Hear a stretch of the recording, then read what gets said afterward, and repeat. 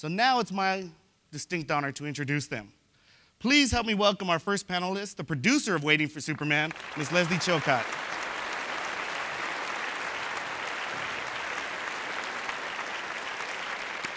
Lesley collaborated with Davis on the documentary An Inconvenient Truth.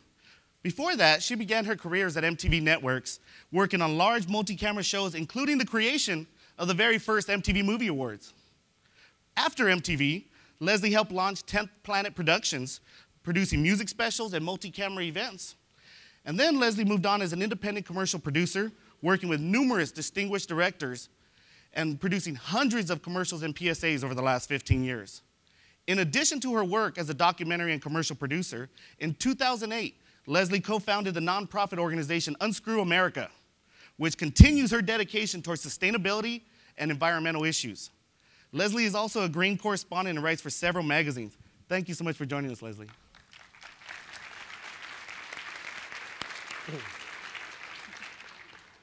Our next panelist is no stranger to the California Charter School movement and a longtime leader, our friend Dr. Ref Rodriguez.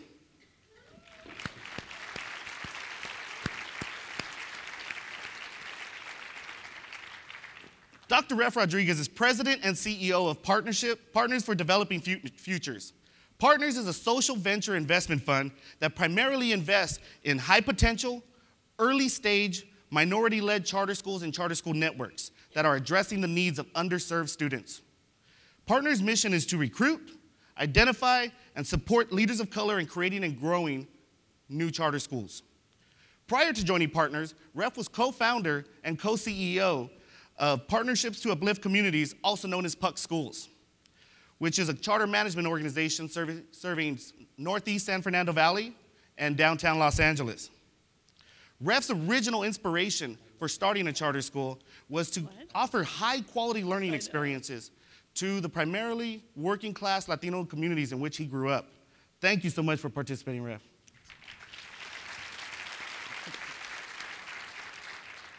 Our final panelist is co-founder and CEO of Summit Public Schools, as well as a CCSA board member, Ms. Diane Tavenner.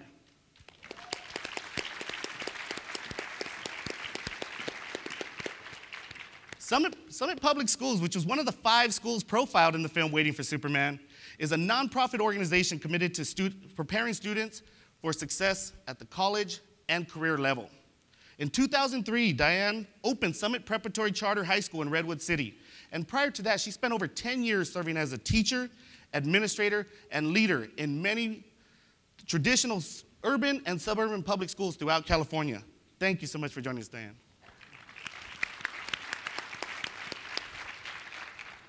Last but definitely not least, I have the honor of introducing our moderator for today, Washington Post education reporter, Mr. Jay Matthews.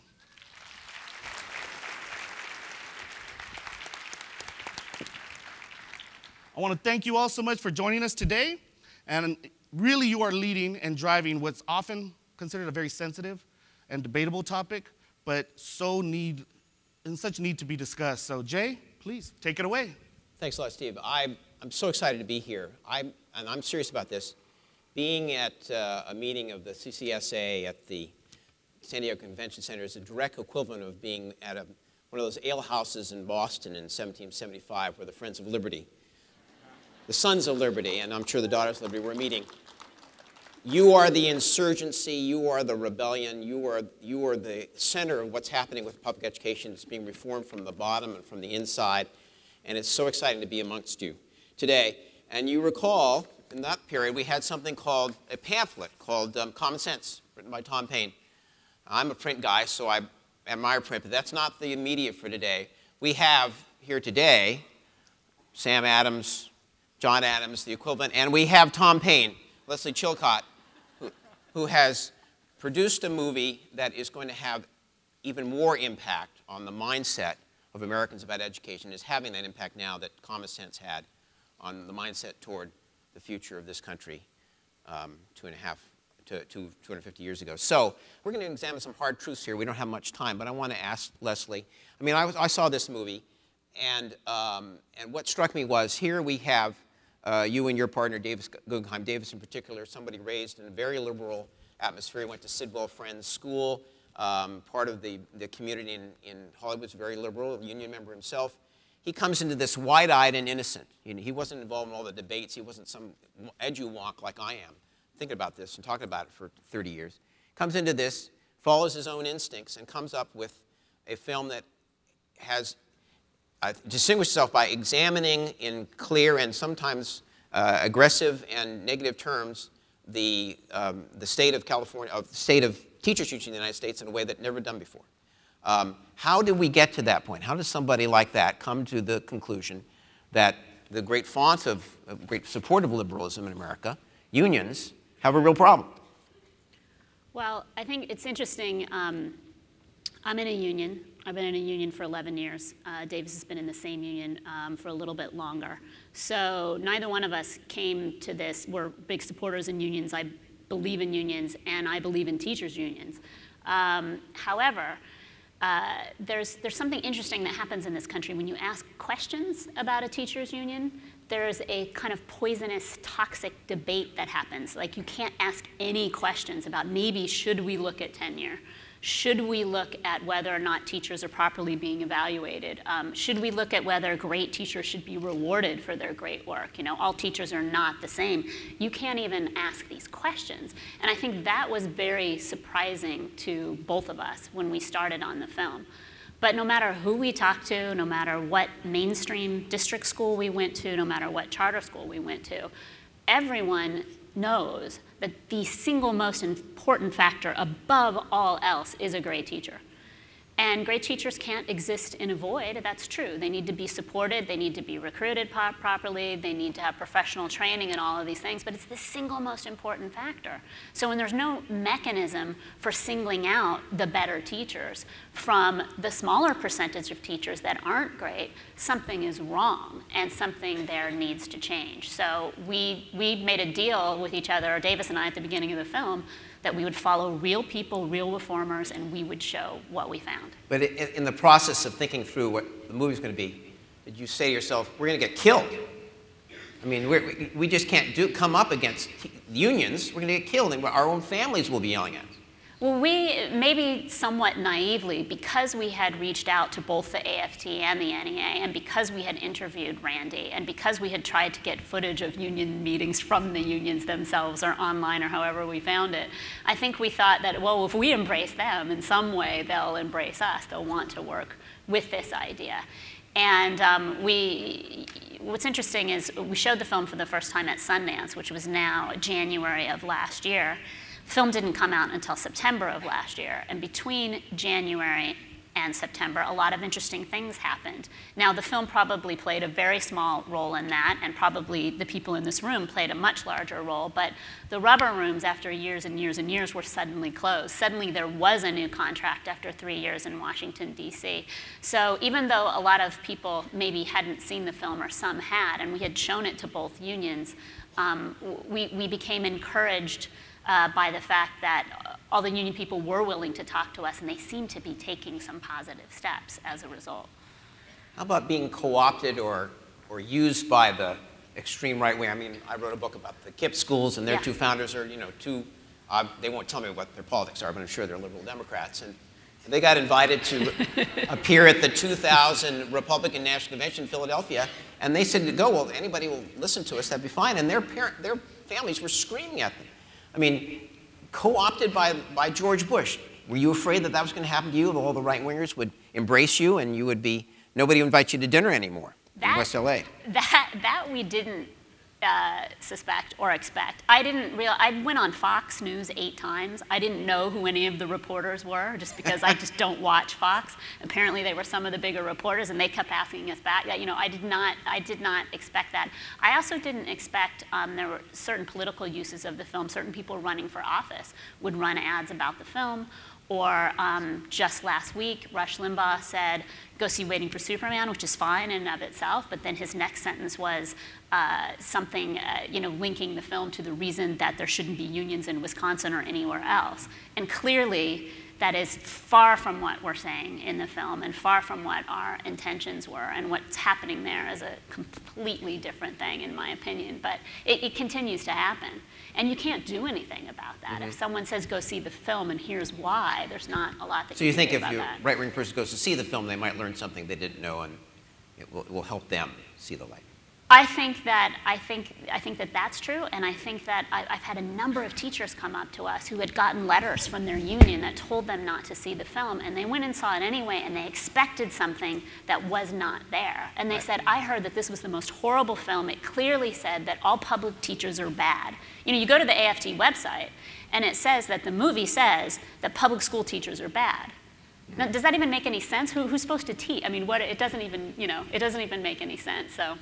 I'm going to turn to Ref. Ref is here, last-minute replacement for Howard Fuller, who looks 50 but is actually 70 and had a few minor health issues, couldn't come out. But he's in good shape. We'll miss him, but Ref is wonderful to come in and feel this. So let's look at clip 2, and then we'll talk to Ref again about some hard truths about schools and this insurgency that we have here. Ref, look at your crystal ball. Obviously, we've got some charter schools in California, the Green Dock schools certainly, and some others that have the union representation. Most of them don't. Where are we going in this relationship between the charter school movement and the labor unions? What's happening in California? Can California take the rest of the country to a good place, or are we going to have fights for the next generation? It's a good question, and certainly, first of all, you're not getting Howard, and Howard is phenomenal, as you know, and I'm 25 and look 50, so I'm sort of the inverse of Howard. It's because I've been in this movement a long time. But to answer your question, I mean, I fundamentally believe that, I'm neither pro or anti-union. I'm just anti anything that gets in the way of getting teachers to do what's best in the best interest of kids. And that's education code, that's tenure, that's collective bargaining, one way of compensating and evaluating teachers, all of those things. And I think what California really has to do is get around this issue of we want autonomy and local control of all of our public schools, and we've got to get rid of those things that don't give local control, autonomy, and accountability at the local level. And I mean local. I don't mean school districts that run 600,000-seat schools. I'm talking about communities and neighborhoods and families and parents. So I think if we can just get along that message around how do we get outcomes for kids, local control, and autonomy, that we can actually have a conversation that can lead us to a reform that I believe will, in fact, take care of teachers' unions, reform them in some way or another. But the conversation has to start from a different place, not let's get rid of tenure. Well, let's think broadly. What is holding us back from being the greatest public school system in the world? It's not the kids. In Maryland, where I live, thank you. The charter school law in Maryland, where I live, requires all charter schools to have unionized teachers. I'm wondering, how did we get into California? Why did California supposed to have very powerful unions? They're supposed to run Sacramento. How did we escape that kind of law here? Gosh, and I'm, welcome you're to gonna that. get that Yeah, because it's a hard one. It is a hard one. What I can tell you, Jay, is my schools are not unionized, and yet and I've sat on a lot of these panels with the union members this year, and I say to them, this is what our teachers have in our schools. They have control over the school. We have shared decision making. They have a phenomenal setup for success. They teach one prep. They have 40 days of professional development. They have, only 100 students they see. They have control over the school. Isn't that what you stand for? Yeah. Mm-hmm. So as long as we're getting that, who cares how we get it? The point is that we get it, and our kids are succeeding. And so I think we've got to stop thinking about there's only one way to get what we need to get to.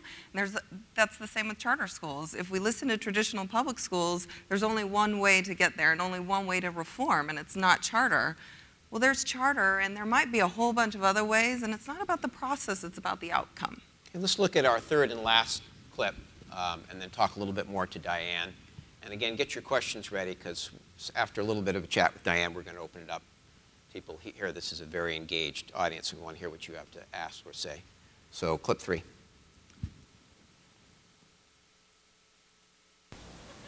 The California State University system is designed to accept the top 1/3 of high school graduates, but most are not prepared. They have to remediate 50 to 60% of all incoming freshmen before they can take college-level classes. Look at Woodside High School. Out of 100 ninth graders, 62 will graduate, and only 32 will be prepared for a four-year college. But at Summit Prep, out of 100 students, 96 will graduate, and all of them will be ready for a four-year college. To LA, we're going to LA. Remember we're going to Emily and her family have signed up for the Summit Lottery. The computer just randomizes the numbers in an order. So say 54A is like the 99th student to get into Summit. Then they have a list of all the numbers who aren't going to get in but who are on the waiting list. Was it 300 or 400? 500. For 100 spots. 5 in 1 chance. Well, we'll see. Yeah. Okay, well, this is an easy question. What are you doing that Woodside High is not doing? We believe that every single student is capable of college preparation, and we actually set them up to get there. So we've structured the whole school. It's untracked, it's heterogeneous. All of our kids are in a college prep model with high support and high expectations. And at Woodside High, you walk in and there's the small group that everyone knows is going to college, and then there's all the other kids. And guess what? Most of them have brown faces. So have you seen the movie Race to Nowhere? I have. Okay, so you're doing something that Race to Nowhere says is bad. You know, you're loading up these poor kids with all these stressful APs and other things. What do you say to people who have that mindset in your neighborhood? I say to them, the expected lifetime earning difference between someone who graduates from high school or drops out versus gets a four-year college degree is somewhere between $1 and $2 million. Do you have the right to make that choice for that child? Because that's what you're doing. Could I add also? Yeah, please. That, I mean, and they're saying this about black and brown kids. Right. So the expectation is so low, and it's okay to say that about black and brown kids from neighborhoods where I grew up. It's not okay. It's absolutely not okay. Now, Lesley told us when we were talking before that she was actually looking for a school like Summit that had a real mix of kids. You don't find too many of those these days. No. You know, it's usually all low-income kids or mostly middle-class kids. So is that an explosive mix? How can you arrange the school to feel together and moving toward the same target if you got people with so different backgrounds? You know, most people told me that it wasn't possible what we were doing. We're right in the middle of Silicon Valley, and we have students who come from the lowest economic levels, from poorest families. Their parents are in prison. It's all of those things that we all deal with. And then I have kids whose dads are a CEO of a major Silicon Valley company and everything in between. And people always say, well, those kids would never go to a school with those other kids. They would never stay there. Why would they do that? They have all the choices in the world. And what we've done is said, you know, there's a lot of people who want to be together, but they want high expectations. They want quality teaching. They want what every child deserves. And if you give that and provide that, and you have a real focus on community and support, those families want to be there. They don't want to be in a different system. They want to be there, but it's got to be high quality. It's got to be good. It's got to be high expectations for everyone. I'm going to ask Diane one more question, and then we're going to go to the audience. So that we've got mics in the back. Those of you who have questions are lined up behind mics. Why don't you get there now so we don't have any awkward silences when we get started. So when you have to go out in your community and explain what Summit does, what are people most confused about in the sort of affluent neighborhoods that you're talking about as to what your school is there and what you're doing? You know what people are most confused about is they have no idea, and I know this will be shocking to all of us, that all kids aren't being prepared for college. But you know, that clip that you just showed on Woodside High School has been saying, and still to this day says, that 98% of their graduates go to college. And the community believes it. They really believe it. And the power of this film is that for the first time ever, they've actually had to come to terms with and say publicly, oh, maybe actually that's not true. So now, I mean, they're just kids will say, if they're not going to go, they'll say, well, I'm going to CSM or I'm going to Foothill, when they're not actually planning to do that at all, right? Is that what happens? Yeah, they literally survey the kids and say, what do you think you're going to do next year? They start, and that's how they present their data. My charter petitions were denied by the district, Jay, because there was no need for a college prep school because their schools were preparing every kid for college. We've just had a charter denied in Montgomery County, Maryland, which said exactly the same thing, so I'm going to raise that next time, right? So I see one questioner here. If you could just tell us who you are and hit us with what you want to say. I can hear you.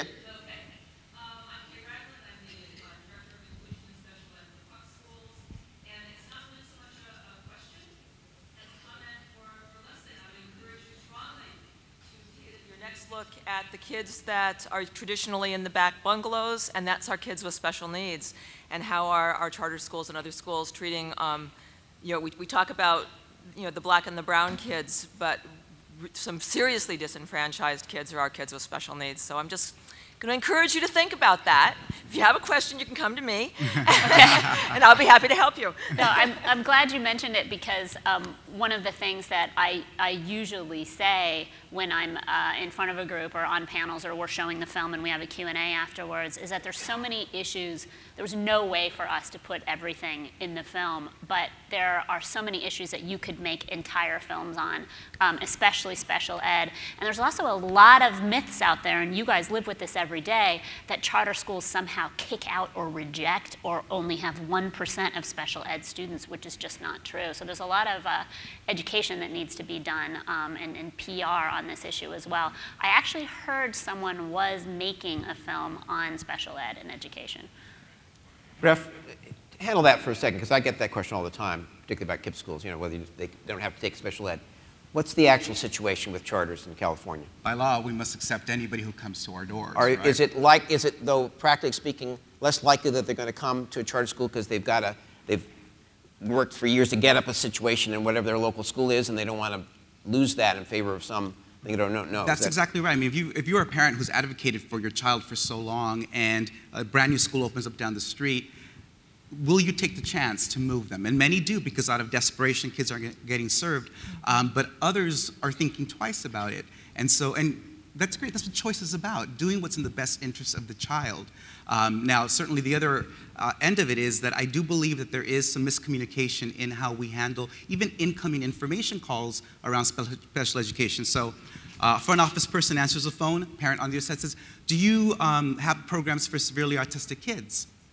Rather than saying, we accept all students by lottery, come visit us, learn more about our school, the answer and truthful answer is no. So already that discourages that person from even finding out more about how a charter school can serve them. So they're just ways that things sometimes, information gets put out there that could in turn have kids that don't end up coming to schools. Given the mission of your school and the attitude you have about raising every kid to a new level, do you think you are better equipped to do things for special ed kids than the ordinary school in the neighborhood? One of the things we are most proud of is how the percentage of special ed kids in our school, 15%, and how well we serve them and that we get them all ready for college. And we have spectacular relationships with those families.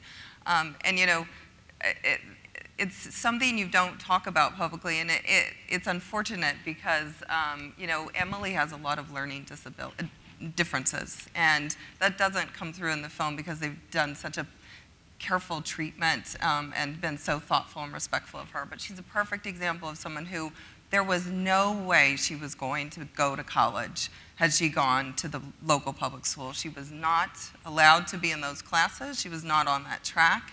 And she will go to college, and she will graduate, and she will succeed. And it's one of our places of innovation, and that we're most proud of what we're able to do. Now, I think I see a questioner here. Am I right? Yes, go ahead. Good afternoon, everyone. My name is Linda Moore. I'm director of Watts Learning Center Charter Middle School in front of Nickerson Gardens in Watts, an urban area in Los Angeles.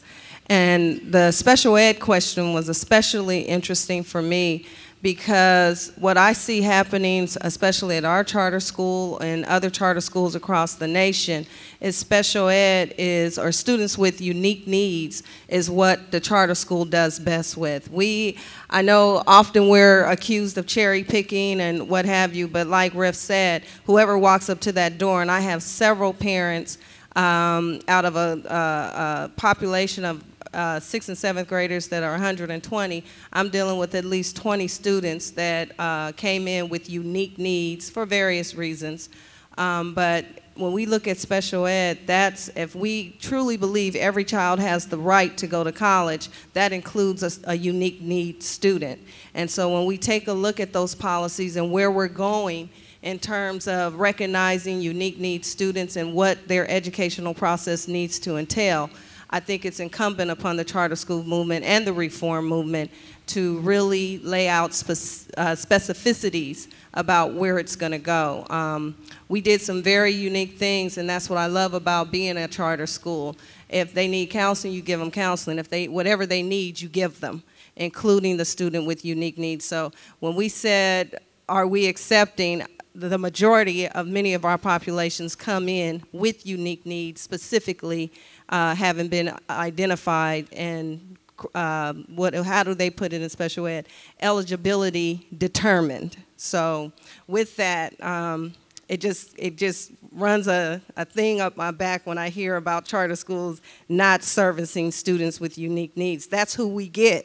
And that's why we've been sponsored in whatever districts we've been sponsored in, because we're getting those that were underserved. So with that, and the disenfranchising of most special ed populations in the California area, you're dealing with black and brown children. That's who's in there for behavioral problems or for whatever reason, but that's who we're getting.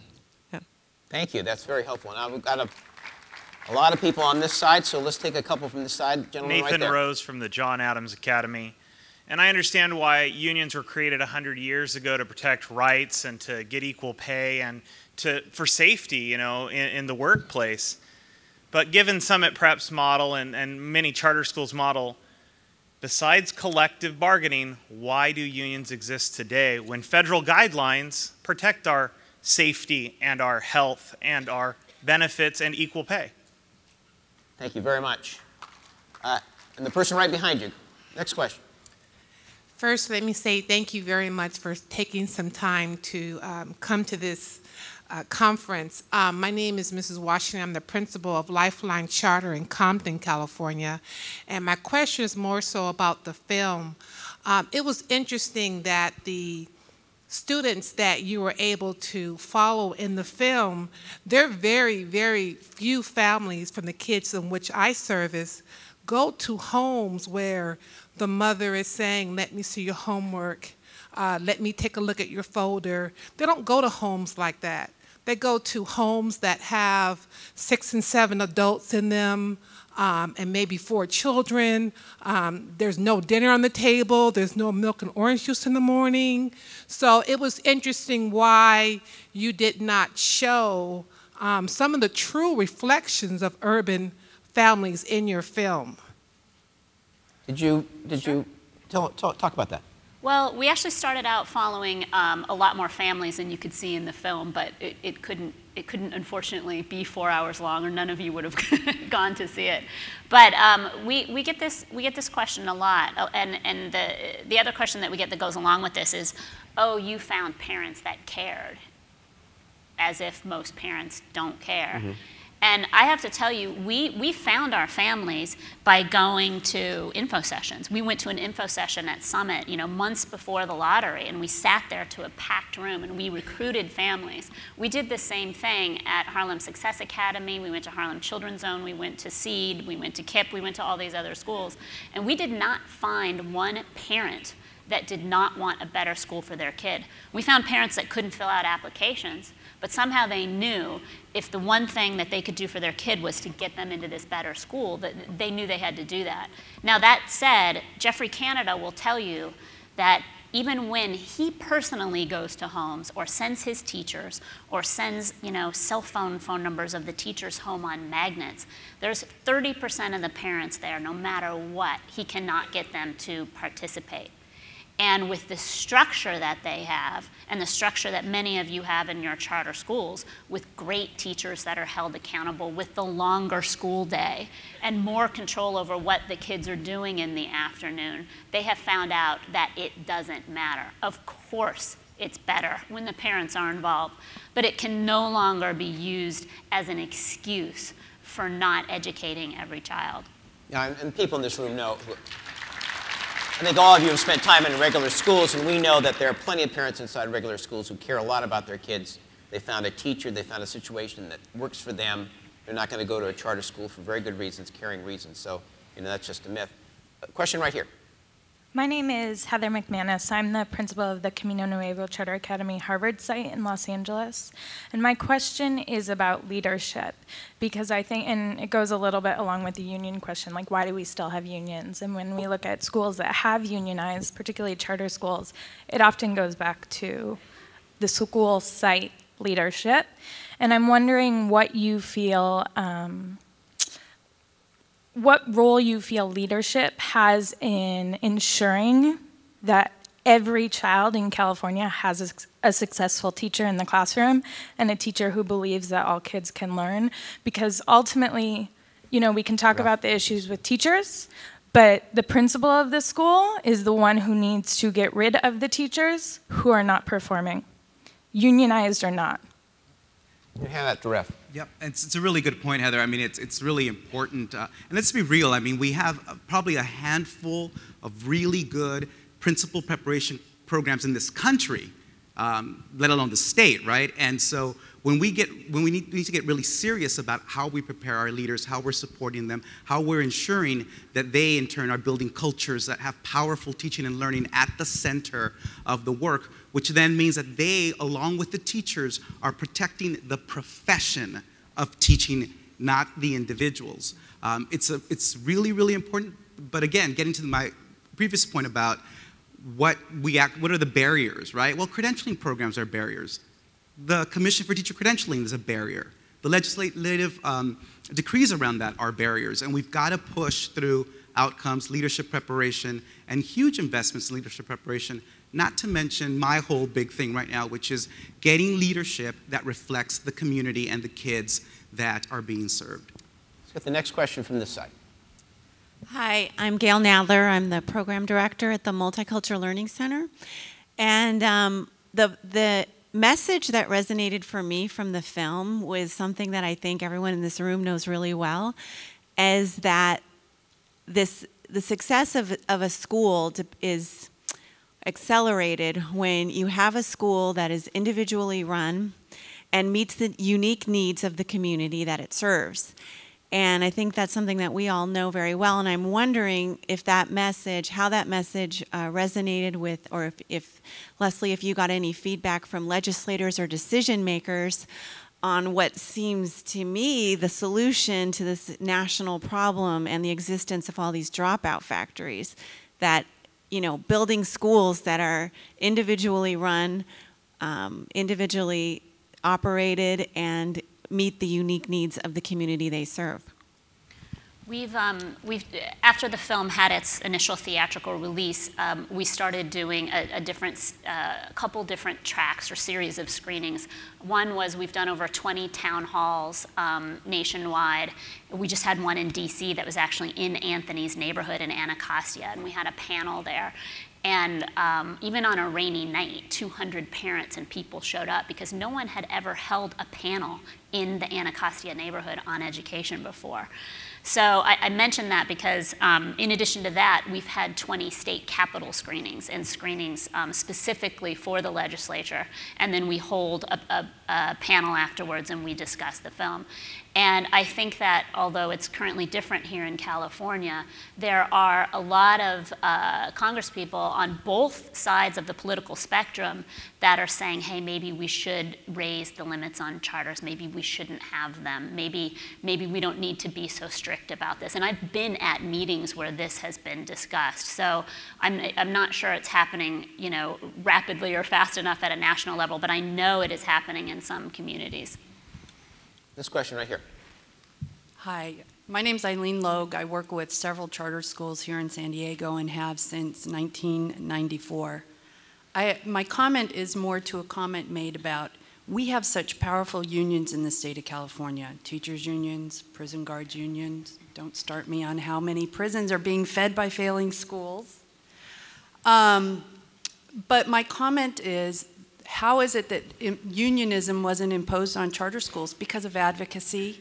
If you remember several years ago, there was legislation that was pending that would have imposed collective bargaining on all charter schools.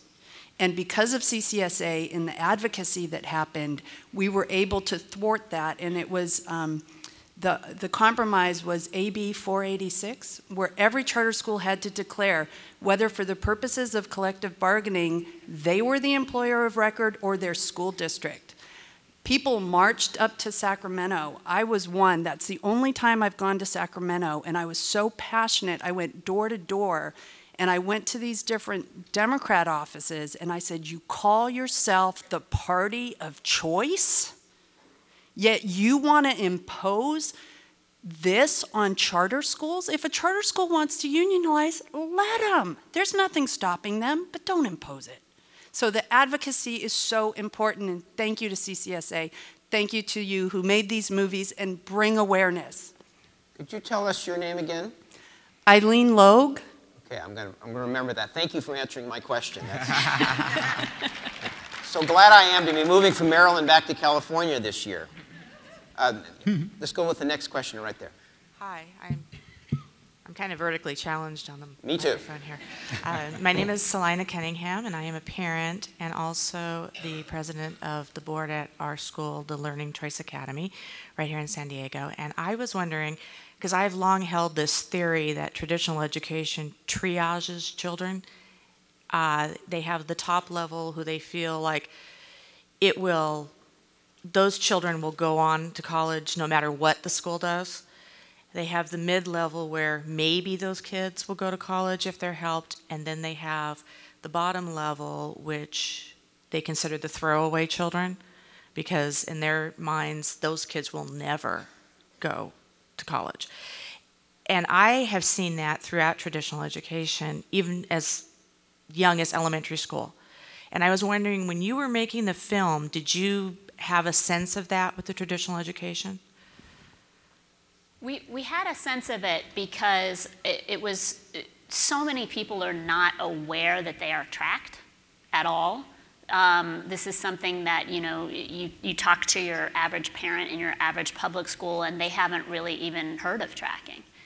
And the fact that it's like this dirty little secret that a lot of people don't know about, and the fact that, somewhere along the line in 3rd or 4th grade, you kind of go like this or you go like this, and they get farther and farther apart. We found that really shocking. So we had a bit of a sense, and then we kept meeting people that specifically wanted to go to charter schools because there was no tracking. So that was really a profound thing that we learned along the way.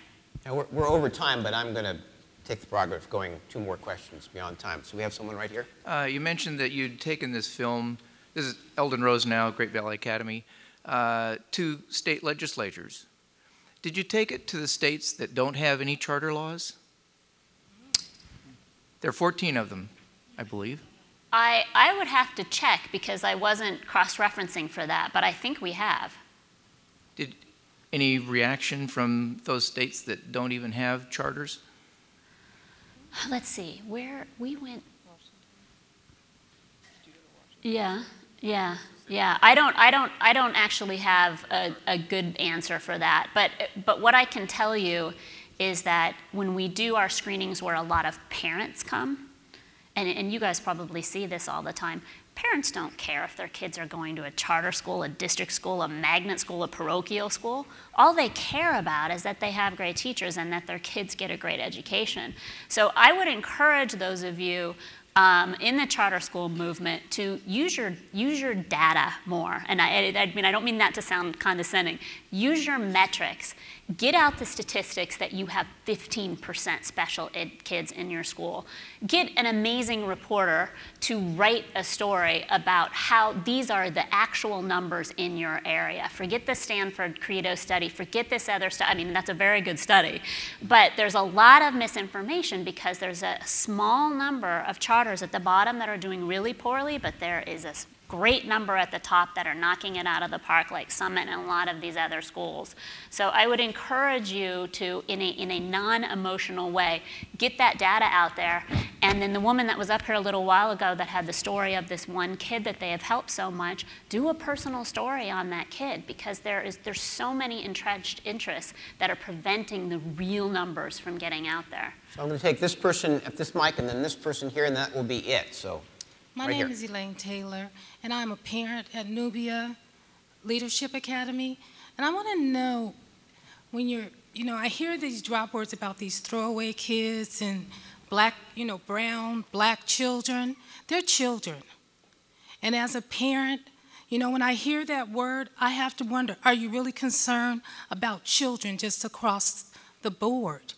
There are a lot of parents out there that want teachers to relate to us and what's going on with our children and where they are as far as we are as parents. There are a lot of parents out there, they don't have any jobs.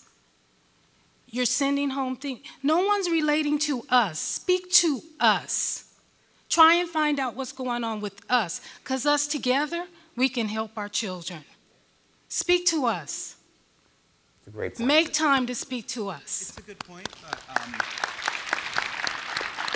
I also want to make sure that we, the reason why we use that, the reason I use and make sure people understand that minority kids, kids of color, poor kids are in charters is for a long time we've been accused of being a, soccer moms movement, white middle-class moms who started charter schools in the Northern California. And so we've got to just be clear about the message that we're sending and where we're using that message. But you're absolutely right. It's about speaking to each individual, speaking to us. I love that. I'm going to get a t-shirt that says that.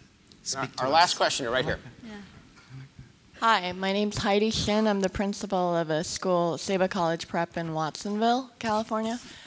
My question is, I'm originally from Providence, Rhode Island, and as you know, there's this huge uproar in Providence where all the teachers in the school district have been fired and are waiting to find out whether they get their jobs when they come back.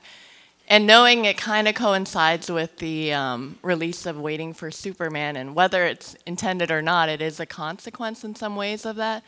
I'm wondering if you have, and it's disheartening in a lot of ways as well, if you know of any other things that aren't coming out in the news where there are intended consequences from the movie that are actually showing that unions are actually changing what they're doing in handling ineffective teachers. I think there are a number of really good examples. As I mentioned before, since we finished the film, there's a brand new, or it's not brand new now, it's almost a year-old teaching contract in Washington, D.C., where a certain percentage of the evaluation, well, basically teachers are being evaluated now. In the state of Colorado, Colorado, I think, is anyone here from Colorado?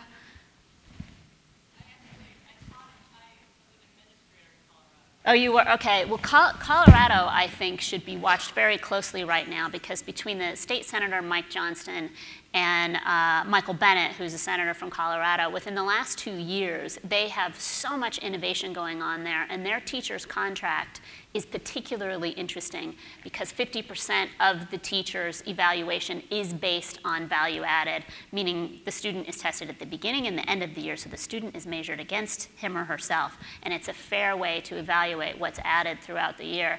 And all of, Mike Johnston, Mike Bennett, all of these people have seen the film. I know that there's some other new contracts in the works in various places in the East Coast, and you may be able to answer this, actually.